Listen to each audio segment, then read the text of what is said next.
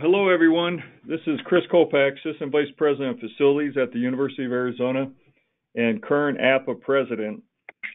We have a topic today that is very appropriate in terms of our campus safety and controlling and securing our campus buildings with everything going on throughout the United States. Today we have Asa Abloy. Has an outstanding presentation on innovative access control solutions for securing today's campus. As always, this will be an hour presentation. We will have roughly about 40 to 45 minute presentation, PowerPoint presentation. Today joining us is Jeremy Celine, Director of Business Development, Jim Kramovic, Director of Sales. We appreciate very much Asa Abloy's support of APA and our members. As always, we'll be taking questions during the presentation. We have a large group, so this is really an outstanding topic. So please send me your questions. You can type those in. And the presentation at the end, within a week, will be posted on APA's webpage, along with the video and the actual PowerPoint presentation. So with that said, guys, thank you again, Jeremy and Jim. I appreciate you taking the time, and we appreciate very much your support of APA and giving back to our members in terms of educational opportunities. Outstanding topic today, so take it away, guys. Yeah, thank you, Chris, and I guess good afternoon, good morning, everyone, depending on where you're signing in from. This is Jeremy Celine. Like Chris mentioned, I'm our Director of Business Development for our Higher Education Division within Asa Abloy. I'm going to kind of take you through the first couple slides here as just an introduction to Asa Abloy. We'll touch briefly on what the learning outcomes will be. We have a short video just highlighting about a minute and a half our organization holistically looking at the business. And then we'll move into Jim's presentation on looking at different technologies that are in play today that can help your campuses secure some buildings. So looking at some of the learning outcomes, the first one is you're going to walk away today with an understanding of the cost differences between what legacy access control looks like as far as what everyone's used to deploying on their campus compared to what some of the innovative technologies exist today, such as wireless and IP-based products like Power over Ethernet and Wi-Fi. Second thing is we're going to discuss how your campus investments in access control can also support future changes in credential technology. And that's a key takeaway because you definitely need to consider both of those. If you're looking to move away from one credential to another, it's important that you understand what the impact could be from a technology standpoint with regards to the select access control product that you may you may be interested in. And lastly, is we're going to review the process of selecting those specific access control solutions that meet your campus budget and overall security needs, and how those tie into your specific lockdown campus policy and procedure. So with that, we will cue the video here, and then I'll pick it back up in about a minute. So thank you. Welcome to the world of Asa Abloy. We offer a complete range of door opening solutions, making people feel safe and secure in simple and convenient ways. In 20 years, we have transformed from a local company to a global player with operations in more than 70 countries, both mature and emerging markets, with around 47,000 employees and sales over 71 billion kroners. Asa Abloy has a leading position in areas such as access control systems, identification technology, entrance automation, mechanical and electromechanical locking solutions, security doors, and hotel security. Profitable growth is the core of Asa Abloy. We achieve this by expanding into new markets, continuously developing innovative products, and exploring new ways to be more cost efficient. Welcome to Asa Abloy, the global leader in door opening solutions. Okay, well, thank you. So one of the questions you may send in to Chris is, what does 71 billion kroners equate to in U.S. sales? So that's actually about $8.3 billion in global U.S. sales. And one thing we take pride in here, as you'll notice before we jump into Jim's Jim's presentation, is from an innovation perspective. We are a door and hardware and access control manufacturer, but Forbes has actually ranked us as one of the top 100 global most innovative companies in what we do. So this is across every single company across the globe, and we're proud to say back in 2013 we were actually ranked 1 point ahead of Apple. So that's something that we, it's at the core of what we do. So we're always going to be providing you as customers innovative solutions that can help change your business for the positive. And then lastly here, looking at the next slide, is really just highlighting the brands. Some of you may be familiar with some of these brands. You may already be utilizing our solutions at some level, from the Sargent to Corbin Russwin to Norton to Medico. Pretty much everything, every brand highlighted here in bold is everything that would go around a door opening, and that does include your doors and frames, wood doors, hollow metal, stainless steel, etc. And then obviously our full line of mechanical, electromechanical hardware that also represented by these brands here. So if one of them looks familiar, you may already be a customer of ours, and we'd love to continue that. For those of you that aren't familiar, hopefully you will be after today. So with that, I'm going to throw it over to Jim to kind of dive us into innovative solutions and what exists today. So thank you.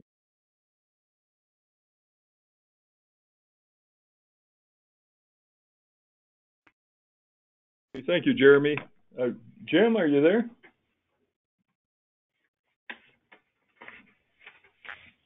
Good afternoon, everyone. There we go. This is Jim Primovic. I'm the Director of Sales for the Campus Access Control for ASSA ABLOY. Been employed with ASSA ABLOY and working on exclusively on campuses only for over 16 years. And I wake up in the morning and what we work on is one card systems and access control within the university market. So what we want to talk about today is life is changing, even in the access control world.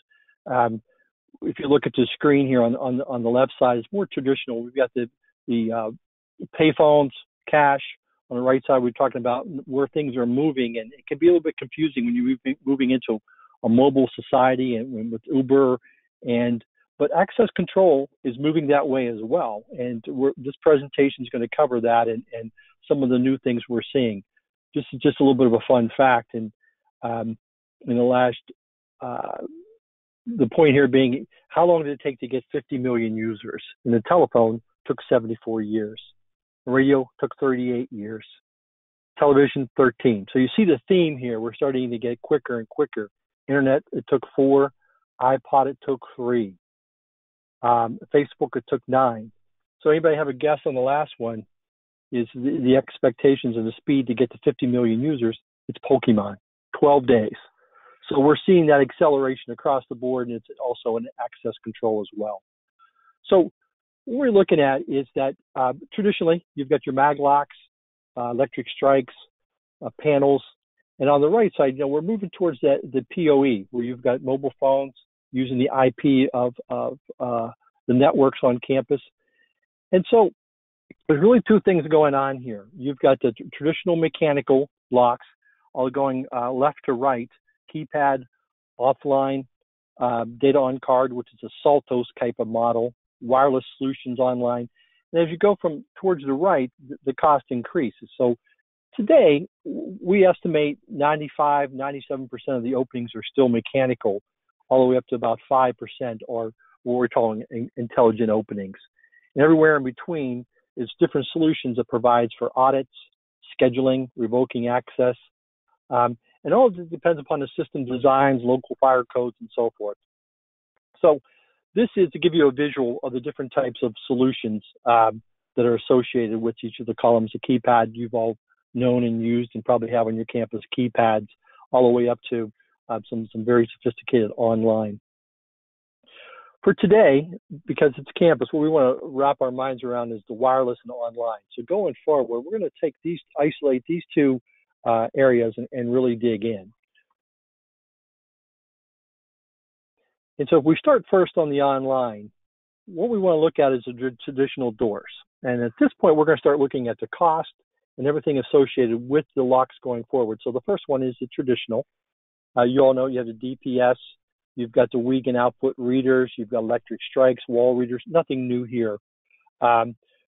Still a very good system. Need to use it. This is not going to go away.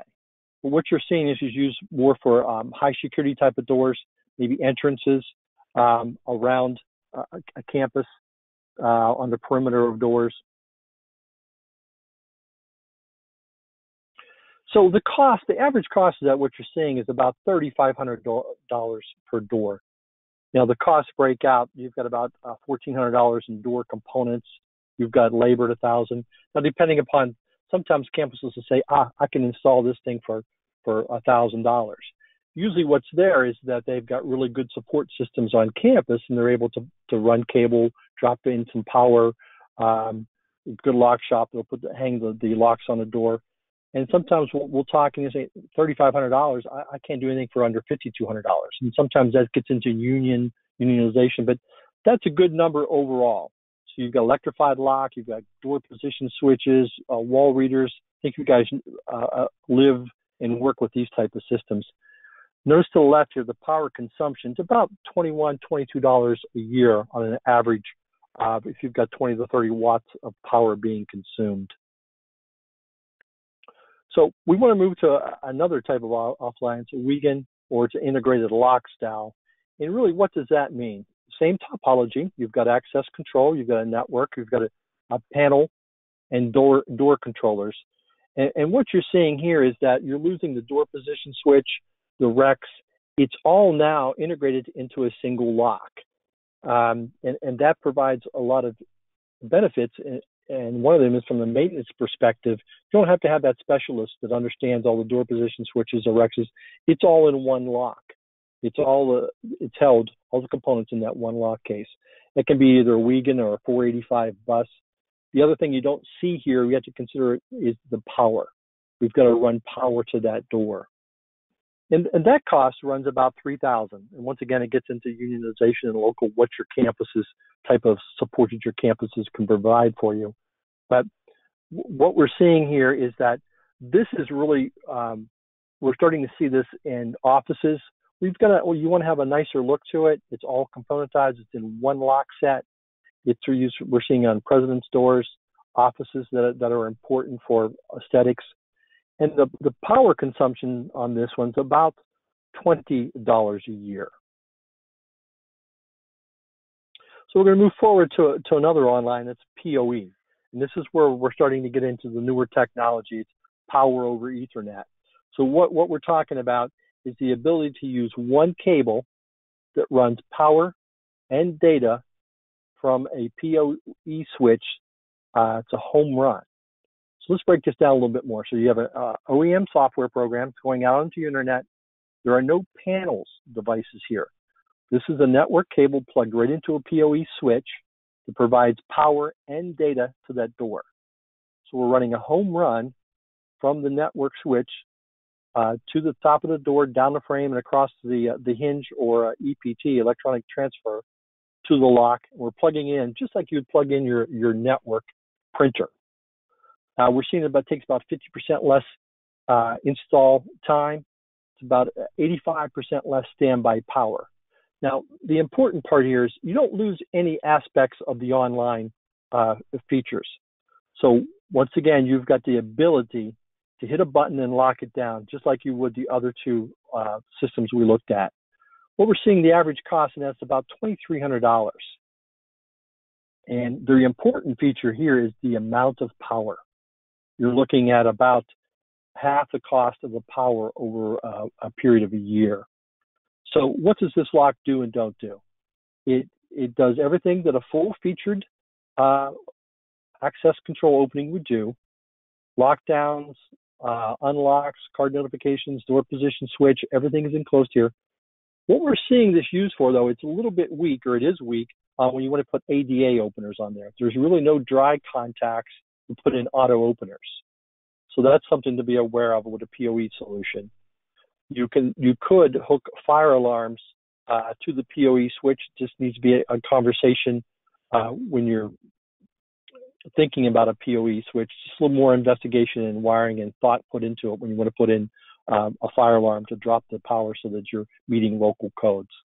So does everything that a traditional opening does, less power, less cost, and it's network related.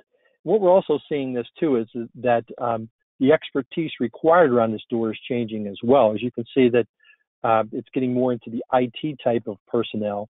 So there's conversations had around how does my lock shop handle this, or how do I get IT involved? And we're seeing a development, I'm calling it a hybrid, where you've got an IT person working in a lock shop or a lock shop guy working in the IT department handling these kind of openings. We're seeing a new construction.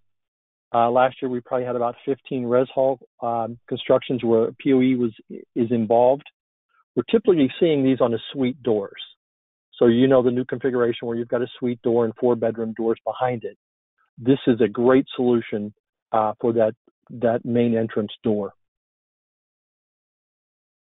University of Pittsburgh did a ROI study, and they're saving about, and this is where we get a lot of our numbers from end users who we ask and they volunteer information, but they're saving over $27,000 a year on power alone. Now there's a cost associated with it. You're talking about $1,500, talking about POE and the cost involved with that, but there's a cost justification to them, and it's a really, really good story. And if you ever want to dig deeper, we can help you take a visit there and really talk to them on what they were seeing and why they went with the POE. Great story. So now we're going down a little more technology into the wireless openings, and there's a lot to talk about here. There's several types of wireless. One of the ones that we're going to dig in here is it's 2.4 gigahertz. It's the Zigbee-like, or same topology is 900 megahertz. And then we're going to get into the Wi-Fi. These are the two different types of wireless out in the market. So the wireless that has the 2.4 Zigbee and 900 megahertz topology looks like this. You've got the software, you've got a network going to your standard access control panels with your door controllers. So that piece is no different than your traditional doors. What becomes different is the hub or the PIM that sits on top of that door. So you've got communications from the desktop to the hub. So these locks are driven by battery-operated locks, but obviously the wireless infrastructure is hard powered. Where do we see these fitting into? Well, res halls, hard to fit places where you just can't run data and power. We'll just shoot a radio frequency across the courtyard or down the hall to these locks and be able to communicate. There's a lot going on in what we're calling additional form factors, the ability to do server closets, server racks, drawers, cabinets. So the ability in a different form factor where you're able to use access control on server racks or closets or cabinets that traditionally haven't been able to put access control on. So how does it really work? And the cost, it's about $2,600 an opening. So the door component's about $1,400. Labor drops. Sometimes when you get quotes on this, you're making sure that there's two components to a system like this. One is the lock itself, but then you have the whole additional infrastructure where you have to have the panel, the hub or PIM. So don't be misled by just getting the cost of the lock. So what makes these locks special? Well, they're battery operated. They run on a pulse or a heartbeat between the hub or the PIM. So that heartbeat, so it's constantly communicating. The lock is constantly communicating to the panel. It can be tweaked from 2 seconds up to 10 seconds. It's user defined. And so based upon the heartbeat or the pulse is how many times you're communicating with that lock. Now, if you present a card within that pulse, the lock will automatically wake up at the time of the presentation. So I present the credential to the lock. At that point, there's no intelligence in this lock. It goes back out to the panel, verifies yes or no, comes back and says, yes, let that student in. So there's that heartbeat capability, which enables you to actually do a lockdown feature wirelessly. So I have a situation where I want to lock down a res hall or a dorm or a suite or whatever the case may be. I have the ability to hit a button. the commands go out through the network to the hub, and it will, when the heartbeat, will send down the command lockdown. Now, I'm not a fan of lockdowns being wireless. I'm of the belief that if you want a true lockdown and it's important enough lockdown, it should be hardwired. But this really offers a lot of versatility in some of the situations that where you've got to have a lockdown capability. So it's battery operated, works off a heartbeat. That heartbeat can be user defined. This slows down to sub 2 seconds, and you have the lockdown capabilities or card denied, door forced, door propped, all the communications that you would have with the traditional system for about $2,600. This is the topology, just to give you another angle of that topology. There's two things here, is that you have the OEM software with the panel with the hub or PIM above the ceiling. And then you go down to the hub or PIM, depending on which systems you're working with, and the ability to communicate with those doors. Now, there's either, because this is not a network appliance, you're creating your own network here, the hub or PIM will either work to 8 devices or 16 devices, depending upon the configuration and the design of the building. The Zigbee will go about 50 feet from the hub. The 900 megahertz goes about 150 feet from the PIM. So really, really good alternatives for those tough to define doors where you want to have some good access control. The Wi-Fi locks. Now, this is one of the fastest growing locks out there in the marketplace. What we're saying is that a Wi-Fi lock uses the existing 802.11b GNF type of network. The lock is battery operated, sitting on the network. In this case, the Wi-Fi lock, there's no wake on LAN. So the lock, what the downside of the Wi-Fi lock is, you cannot hit a button and lock it down. But the good news is you can do everything else but a true lockdown. So I'm sitting in an EAC system. I'm sitting in front of my desktop. I want to hit a button and lock it down. Cannot be done. But what can you do? You can send out schedules. You can send out changes. You can send out everything you would normally do with a traditional access control system. But there's going to be a delay in the communications to that lock.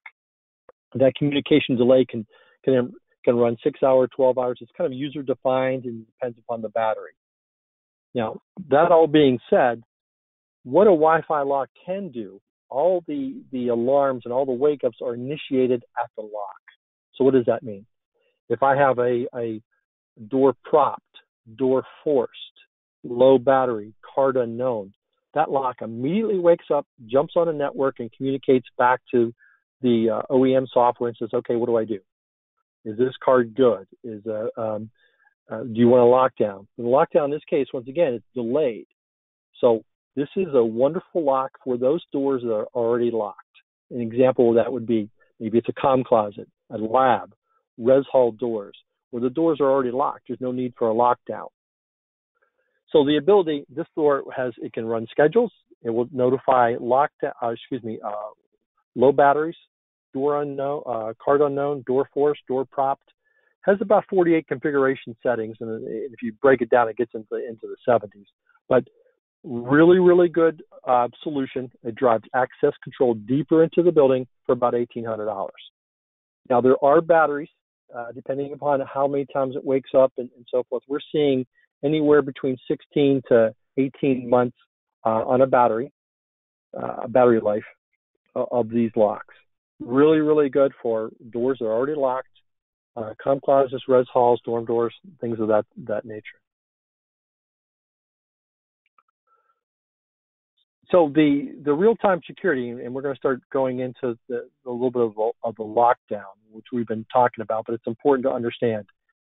The PoE and the Wi-Fi have all of these notifications going back into the head end real time.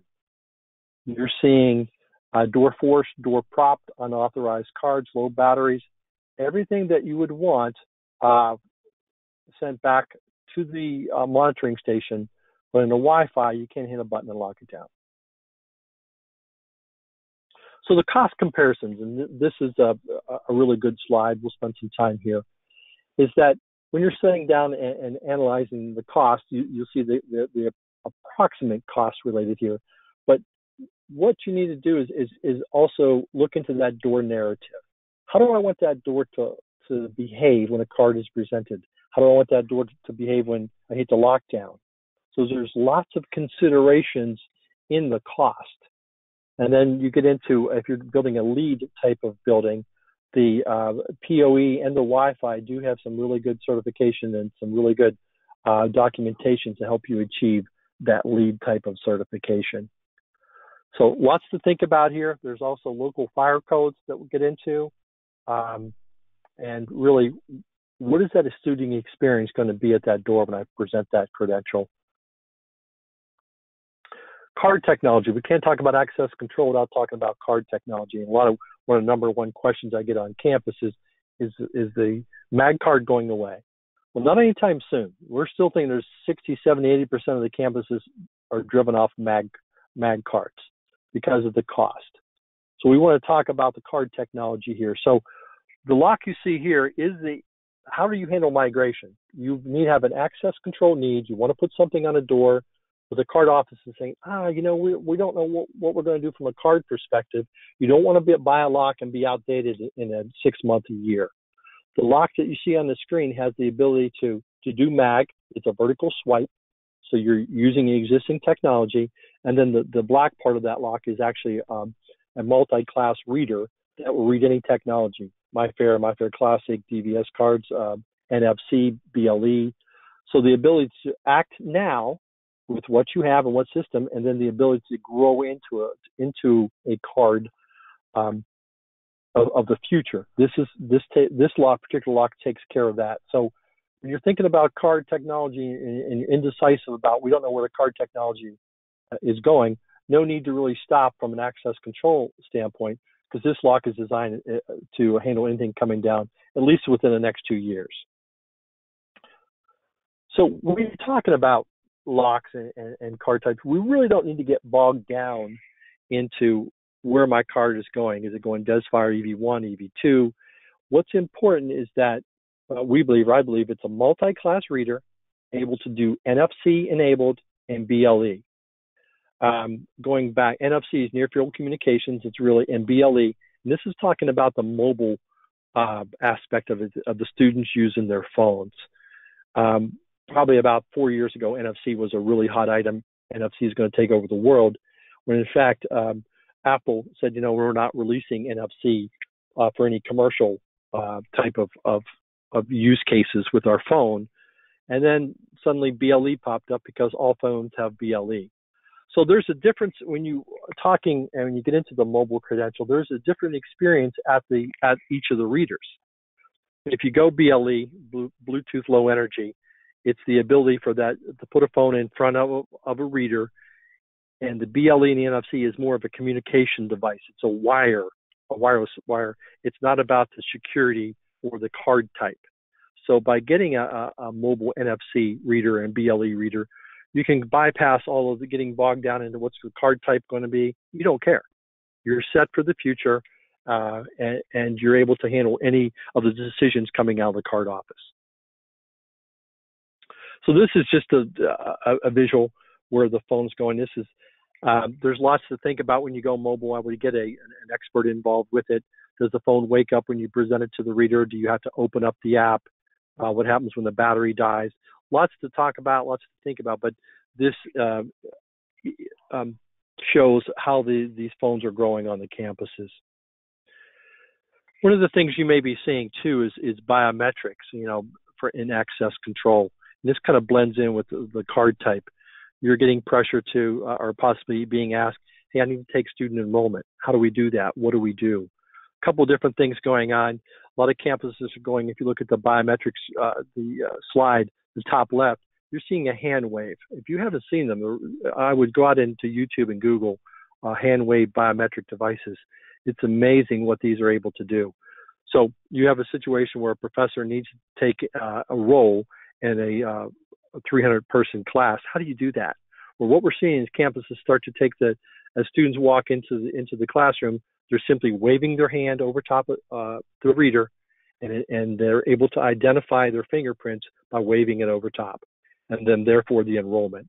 So we're seeing these type of biometrics in the university market, where you've got a large volume of people that you want to maybe muster, or you want to find attendance. To the right is a facial recognition. A lot of people are talking about this, but it hasn't come to fruition yet because of the cost. But we are seeing the biometrics coming off a sports field.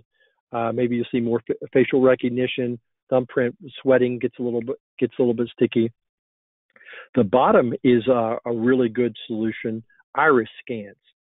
So this is Georgia Southern University. They had a large food service open up, and they traditionally had 4 or 5 lanes. And so they had to have a person in each lane verifying that the card is being swiped is actually the student. They do a visual check on the card versus student face. This is saying, hey, we know who you are because we're registering your iris and checking the database. And if you look closely, you'll see a green light, red light. So the ability is they have 5 lanes and one person working all 5 lanes.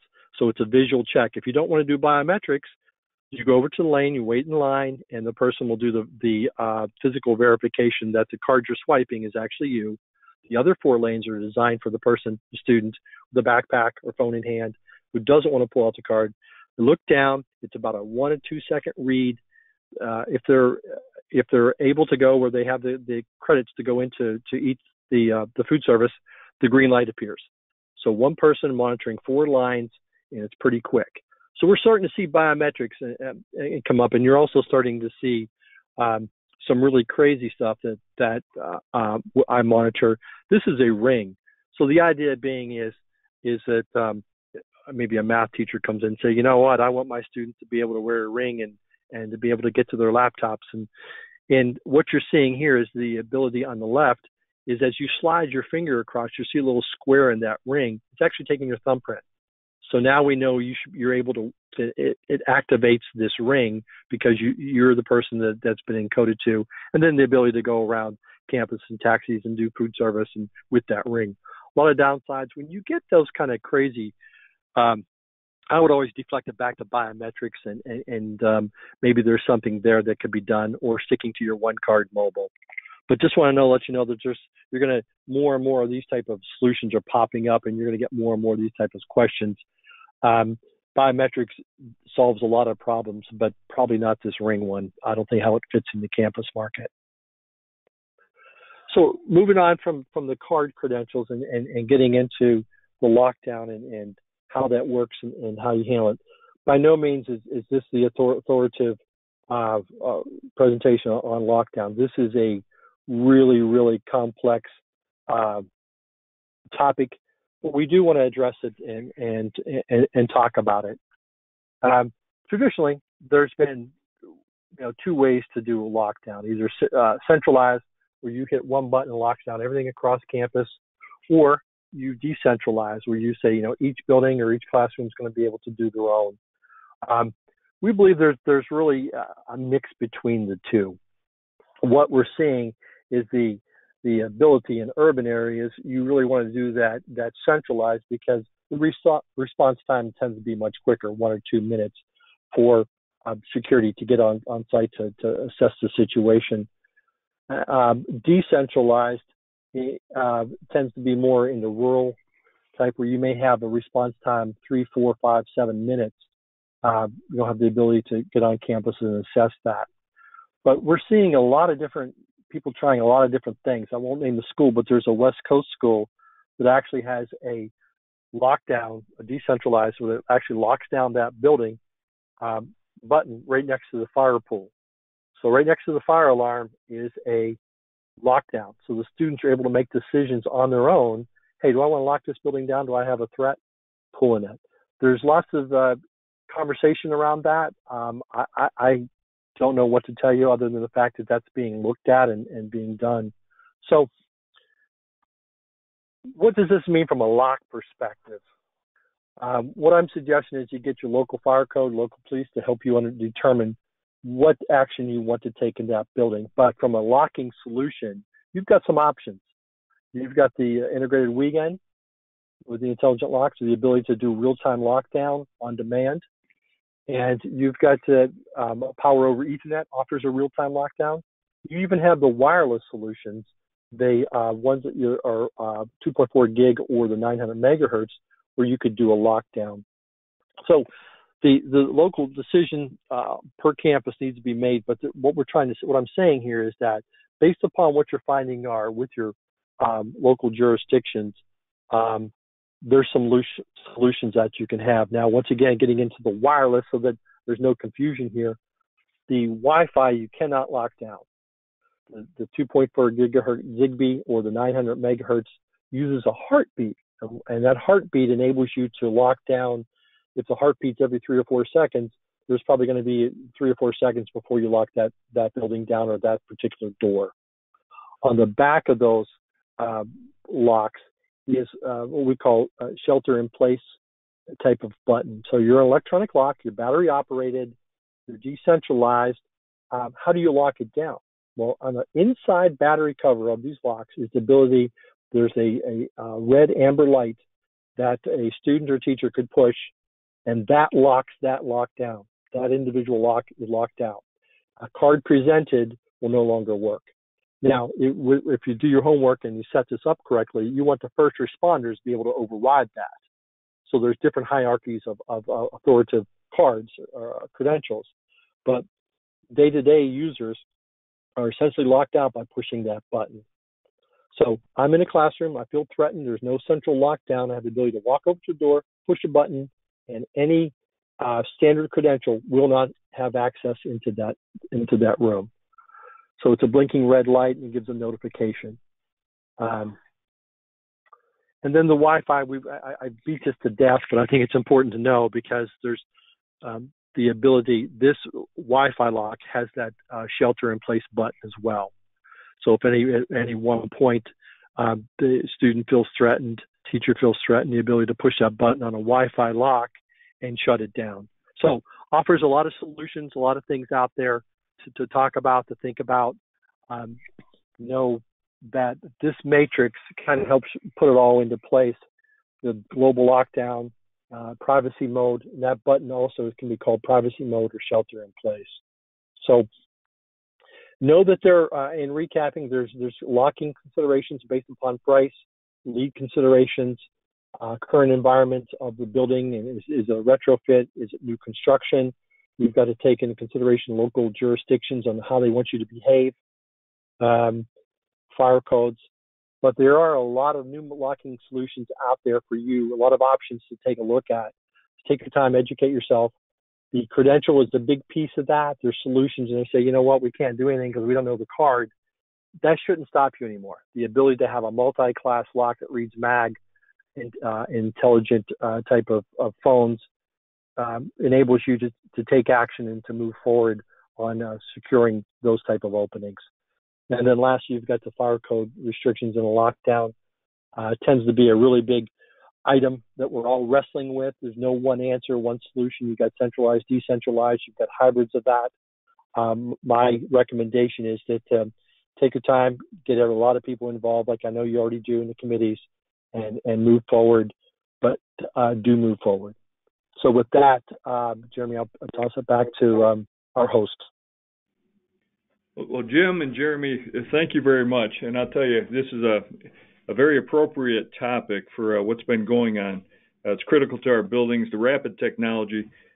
We have so many questions coming in, a large group.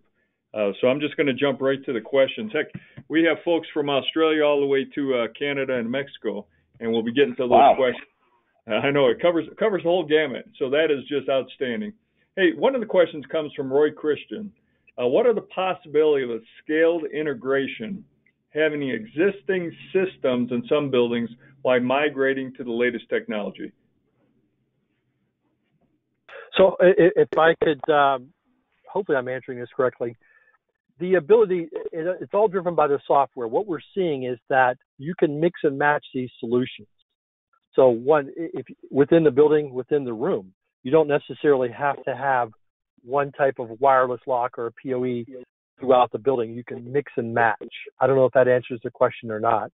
So you could take an existing building and retro, if it's got hardwired on the perimeter, the ability to go in there now and say, let's go deeper into the building. Let's do Wi-Fi. Let's do 900 megahertz. Let's add existing locks to it on the same system with the same, and it gets back to the credential. Can the credential handle it? I don't know if I answered the question or not. That sounds real good. We appreciate that. Hey, if one of the questions comes to, and it goes back to the rapid technology. Comment again, Jim. You were talking new technology, and we're seeing this with the rapid rate of change throughout all our facilities, with having the ability to stay on top of that curve. Touch base a little bit further on that. You talk 50 billion users, rapid change. Discuss that a little further, because the systems today, how quickly are they going to be outdated tomorrow? Right, that is a current theme. Hey, and what I'm buying today, is it going to work 2 years from now, 3 years from now? Here's what I can honestly say: I don't know. What I see out of it, and that's why I'm out looking on the horizon. But what we do know is that we can look 2 to 3 years out. It looks to be IP driven. If anything, it's going more towards the network and IP-based PoE Wi-Fi, where there's standardization and you're using existing infrastructure. A couple of reasons there. You've got the labor to understand it, there's no duplication or setting up. You're utilizing better infrastructure. What we're seeing is that what's going to change rapidly may not be so much the locking technology and the network technology, is the card. And that's why I'm talking about, if you get yourself into readers that have NFC or BLE, the card technology is going to be the biggest mover. Is Apple ever going to come out and say, hey, let's go NFC, and we're going to open it up? Then what happens? Then it becomes about the mobile phone with our students. I think the latest number I saw was somewhere, depending on which campus you go to, is that 60 to 70% of the students are using Apple phones. I don't know how that relates to your campuses, but that's what we're seeing. So what does that mean? I can't honestly say 2 to 3 years out, all network driven. But if you get yourself a BLE and an NFC reader, I think you're going to take yourself into the future for a good piece. Perfect. Thank you very much. Getting to another technical question from Scott Albert. If you kill the power to the Wi-Fi lock, does it fail to the lock mode? Now, this is a Wi-Fi lock. So Wi-Fi locks are battery operated. It's independent of any decisions or anything going on there. So if I'm a Wi-Fi lock, the battery dies. It is programmable. How do you want that lock to die? You want it to die in a lock state or unlock state? Now, we also have reports or indicators that tell you about low battery indicators that, hey, look, room 101's got 6 months left on a battery. Room 101's got 2 months. So you're able to anticipate that. So it will die. If it does die, it dies in the state that you choose it to. It does not lose its memory, but it will lose the ability to read the card. Excellent. Thank you very much. And Jeremy, feel free to jump on in. These questions just keep coming, and we have ample time to take more, so feel free to type them in. Keith Webb, just to let you know too, and for everybody who came on just a few minutes late, the presentation will be available on our APA webpage. All the questions will be followed up too. We'll put a master spreadsheet there with the presentation. But coming to Leo Fincher. Leo Fincher Johnson. Hello, Leo. Glad you're calling in from Australia, no less. He has a question regarding the license, the annual license. I note that the solution includes does the solution include the initial annual license costs, particularly for the wireless solution? Touch base on how that all works. Yeah, the licensing fees we see here in the States are all related to the OEM software platform. So if you're using Lenel, Software House, Open Options, Genetec, the license will come from them, not so much the lock manufacturer. So that will be included in your software pricing. And so is that an annual fee, though, that facilities, lock shops, and key desks need to factor into their overall cost? Good question, and it's going to be OEM driven. That's kind of a software, depending on their business model of that particular OEM security software. Okay, thank you very much. You know, you talked about the mag cards. Rest in peace, if I recall the slide correctly. Card Technologies. Yeah. And maybe just comment again. Hopefully, we don't see those go away. We still believe they're going to be around for a little while. Yeah, we do. Go ahead, Jeremy. Yeah, I was just going to say I was just in some meetings yesterday, and that conversation always comes up. And really, from a campus perspective, the one thing that's really driving MagStripes to continue to be there is what happens on the summer camps. Obviously during break, when you have a number, depending on the size of the institution, you may have thousands of kids come through on a regular basis, and handing them a 50-cent MagStripe card compared to a higher dollar credential, it just really doesn't make financial sense. A lot of kids like to potentially take the card home as a souvenir or whatever it may be. So that's one of the advantages of the differences in technology and design of the lock that you saw today. It provides you that flexibility to, have your students during the regular time of classes in school and being on campus utilize a higher secure credential, maybe even a phone in the future. But then your summer camps can go back to utilizing a MagStripe potentially. So that's kind of why we see that always kind of being there. I mean, you're going to be able to do some things to add some security to the MagStripe card potentially, but ultimately that track there can be used for that, and a lot of that's driven by those summer camps for sure. So perfect. Jim, I don't know if you want to add anything to that. No, I would agree with that. It's just that it gets into the cost of the card and also the security of that card. So put dead on. Good. Thanks, Jim and Jeremy. More questions are coming in here. And so this is from Greg K. Connect. Where do we get more information on the BLE? Well, your manufacturer, but if you go ahead and Google BLE to get an understanding of how it works and what it works, it's really a standard that all the phone companies or the mobile phones work with. But your manufacturer of the locks would be able to provide some. And Jeremy, you can add. Yeah, we'll make sure, Greg, that if there's questions followed up here, we can make sure that we have our local representation in the field follow up with you and get you what you need in terms of understanding the Bluetooth low energy options a little bit better. Just to comment on the BLE, every mobile phone we have found is a little bit different. So, or the antennas are placed differently in the phone, and they also act differently when they're presented to the reader. Sometimes you got to hold a little bit to the right. Some phones you have a little bit to the left. So the BLE is not, if you've done anything with BLE, mobile access, it's not a true read. We are seeing, and this is not a plug for NFC, it's just a fact that NFC is a little cleaner, quicker read than BLE. Just a heads up, it's not a panacea where, boy, I'm just going to go to BLE, it's going to be great. There are issues there, and I would just test it and pilot it before you roll it out. Excellent. Another question coming in regarding training, which is critical. As our industry is going through a major transformation with our baby boomers retiring, our business partners and ASSA ABLOY is going to play a critical role in training of our new staff and our current staff to keep them up to speed on the latest technology.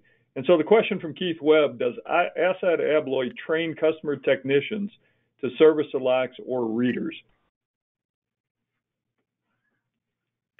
Jeremy, I'll let you do that. Yeah, we have a full range ASSA ABLOY Academy, which it's called. It's a blend. It is for our customers. It is a blend of offering over e-commerce, or I guess you say e-learning, I guess you could say, as well as even potentially some in-class type training at some of our satellite factories and that across the country.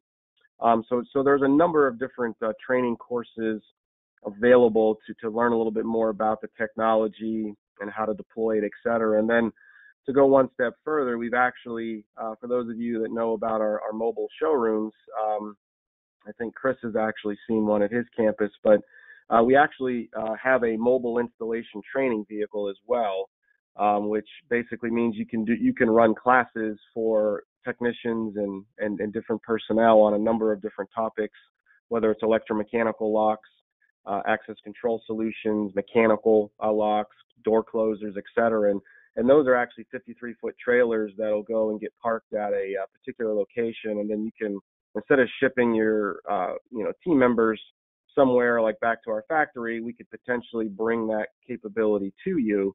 But as far as our online IP-based products and that, a lot of what you saw today, those are typically sold. I'll let Jim elaborate on this a little bit, but those are channel partners and authorized installers that you have to take certain classes and get approved in order to install our products. We get to ask that question a lot about local maintenance people installing some of the locks, and we just want to make sure everyone that's touching them are trained and they're authorized through our system. So I'll let Jim comment on that too. Yeah, we have certification programs for installers and for integrators, but you put the technologies out there, anybody can install them. How do you maintain them, and how do you train your guys in the facility shop or IT or lock shop? So we have I don't know what the number is. It's a crazy number of 500 courses that covers everything on IP locks and the basics of how it works, how it understands. And then we're getting into some different tech support tools where you're actually taking a video and showing the product and saying, here's what's, you can point to it, and our techs are online helping you walk through the issues. So we understand with the new technology is new set of training and new set of rules, and we're fully equipped with the ASSA ABLOY University online courses, and you can get with us and sign up for those courses. They're free, they're online, and as Jeremy mentioned, there we have a truck that goes around, and the response has been unbelievable. Hey guys, if you can, and this is just a critical question too of training our staff, and we like the fact that it's a partnership. There's no cost to our universities to get our staff trained. And so the drive-in workshop that you're referencing, some folks may not be aware of it. APA offers a great partnership with our business partners to go ahead and have a host university and a business partner come in and do a 2 to 4 to 6 hour training session. Comment just briefly on that again, guys, because that's going to be an opportunity for a number of our hundreds of folks around the line to get additional training.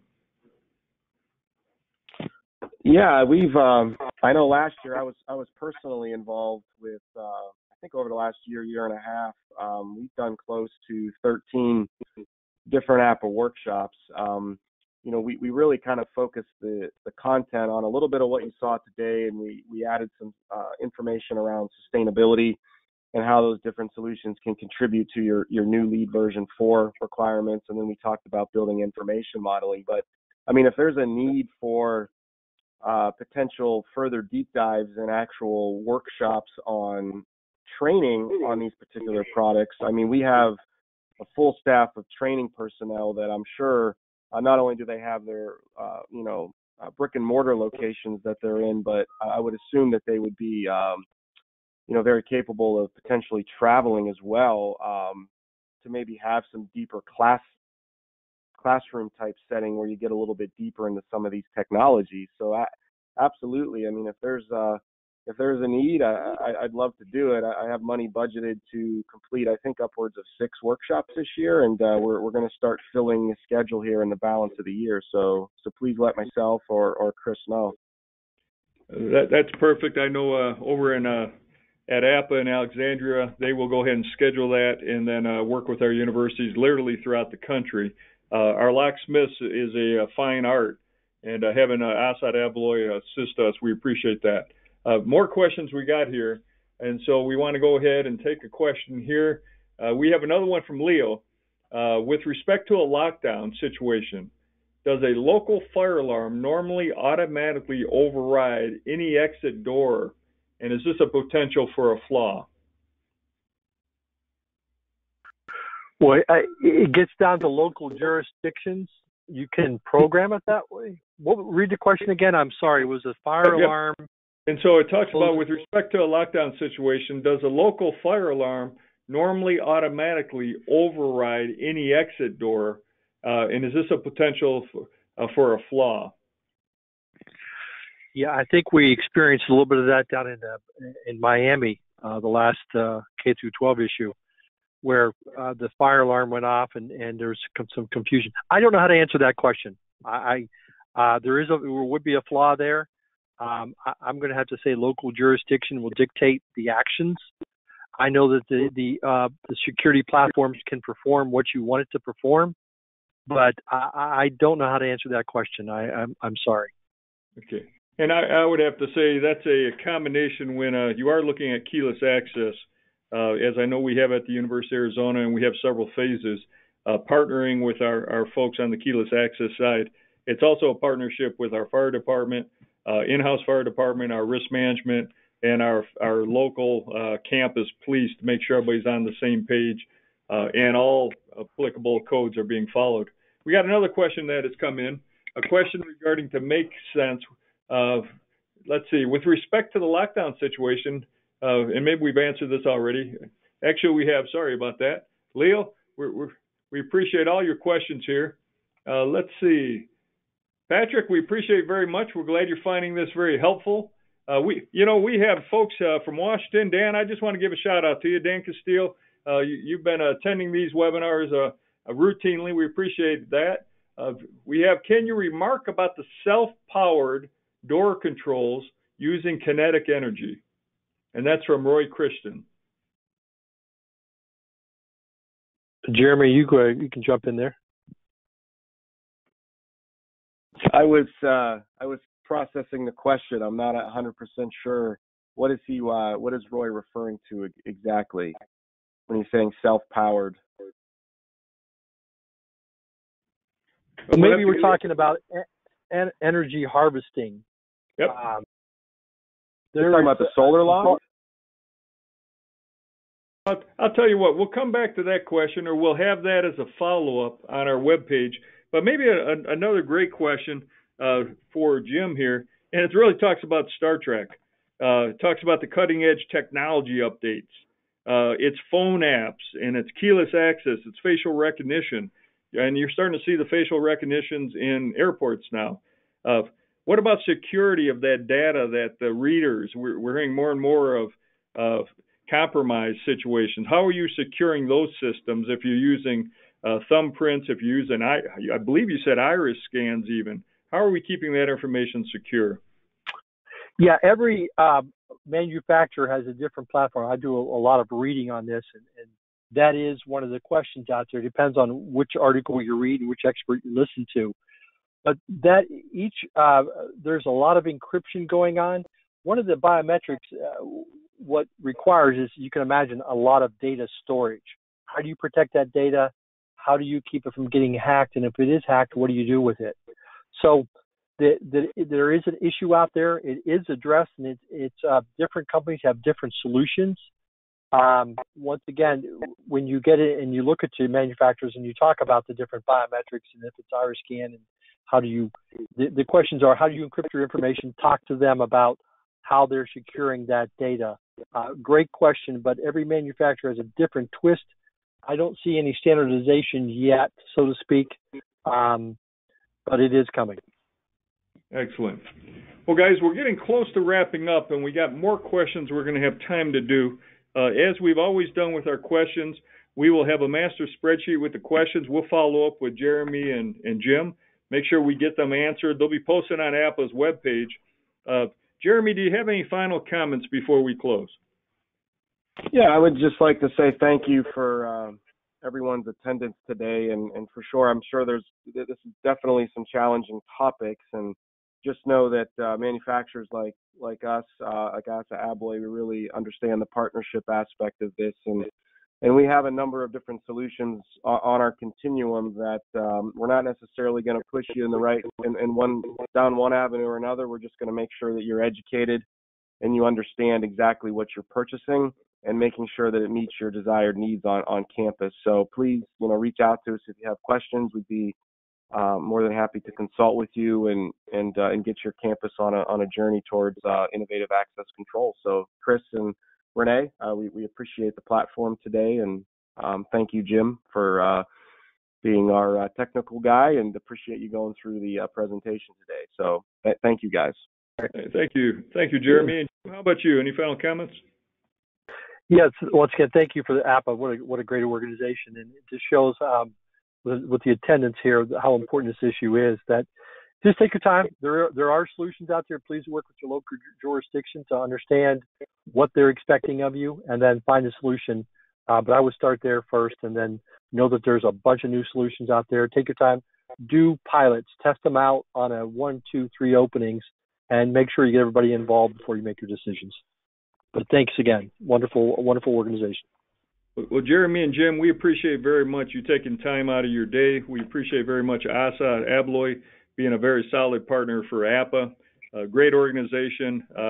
We appreciate that collaborative partnership. These webinars have been a big hit. We have routinely hundreds of people who attend them. Give a shout out to Lisa Potter, our former president of the Rocky Mountain Association. I'd like to say hi to everybody from Greg to Kelly, and all those who put in questions. We appreciate that very much. Next webinar is scheduled for April 26th. April 26th. We are going to make a change time-wise, since we already have April scheduled for 3 o'clock time. We did have a request from James Campbell. Could we go ahead and look at changing the times? And so we're going to start those in May and alternate, try to make sure we're accommodating for our Eastern members to all the way to our Pacific members. We'll look at that during May. The webinar in April will be the University of Arizona's own Students for Sustainability and how they partner with our Facilities Management Department on a wide range of sustainability issues, from energy savings to trash diversion, increasing recycling, harvesting our trash, our recyclables within our football stadium, basketball arena, composting, marking of sustainability plans, and many others. That will be very interactive with 10 of our students from sustainability and the partnership they have with our facilities departments. We're looking at Thought Leader Series from last year, 2017. We'll be working with Nina from Jacobs and presenting that in May. And then we're looking, coming into June, we're looking at utility master planning and how do we market that, similar to how we did with our deferred maintenance. How do we market to senior administration to get the proper funds, assessing our utility infrastructure, and then also putting a plan in place to get funds to address our aging infrastructure. So with that said, remember you get CEU credits for these webinars. Jeremy and Jim, thank you very much. Renee, thank you always for your support behind the scenes. With that said, thank you, APA. Thank you, all our regions. We appreciate all your support very much. Have a great day and a great weekend, everybody. We'll talk to you soon. Bye-bye.